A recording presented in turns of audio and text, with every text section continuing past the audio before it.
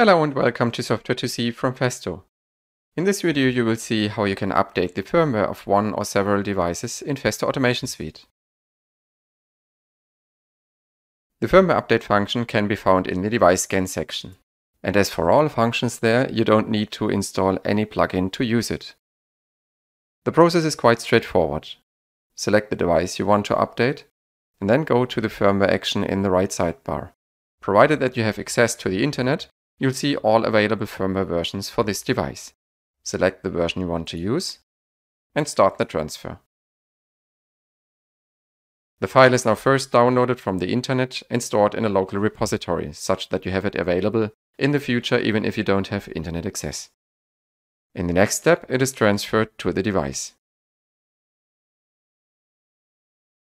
Starting with version 2.3 of Festo Automation Suite, the progress and the status of the update is shown in the firmware column. And while it is active, you can already select another device and start another transfer. In most cases, the second transfer does not start immediately, but is kept in a pending state until it is technically possible to proceed. Once a transfer has been completed, the system shows a notification and waits until all processes have been finished. After that, the network is rescanned and the firmware column is updated according to the firmware versions which are now active on the devices. If you need to update several devices of the same type, first select them all by holding down either the Shift key or the Control key while clicking. Then choose the firmware and start the process.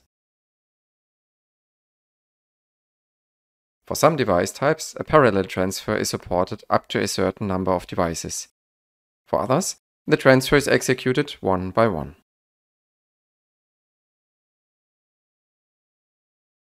If you want to add or remove firmware files to and from the local repository, you can do so via Backstage, Repositories, Firmware. The icon next to a device family or type indicates whether the repository is up to date or firmware versions are available that you haven't downloaded yet from the internet.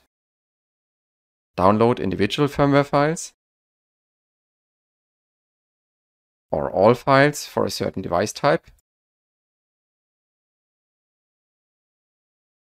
a whole family,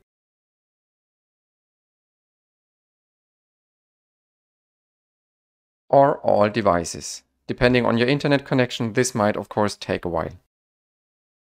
You can also get yourself notified if a new firmware version is available for a device family or a specific device type. For certain device types, firmware files can also be imported from the local file system.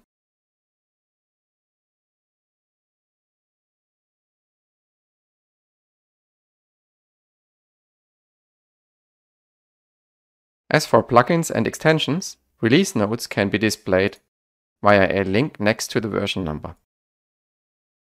This was a video about how you can update the firmware of devices. If you like the videos, please subscribe to our channel and keep yourself informed. Bye bye, see you next time.